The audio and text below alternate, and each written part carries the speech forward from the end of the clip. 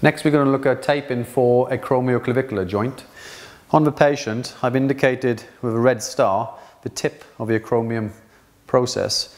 Just here, this is where the actual clavicle meets the process and is called the acromio-clavicular joint.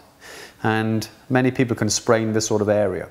If I'm honest, it is a tricky area to treat, but you might find kinesiology tape will actually offload the pain and allow the patient to have some resolution of some of the symptoms. I've prepared 3 small eye strips and we're going to just offload this area of pain.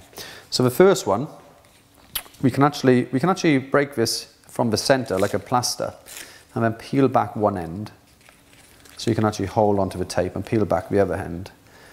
And then where the pain is, so we're actually going to form like a cross pattern across the AC joint. So 100% stretch, back off a little bit to about 75 and cross the actual pain.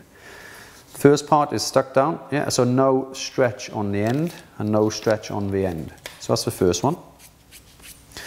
And the second one, do exactly the same again. So because this is a ligament, we're not actually going to be pre-stretching like we would a muscle. So in this case, the patient can stay relatively static. So you can feed this back and again, holding it 100% back off and directly cross the area of pain. So no stretch at the end, you can feed that out, and no stretch at the end, you can feed that bit out.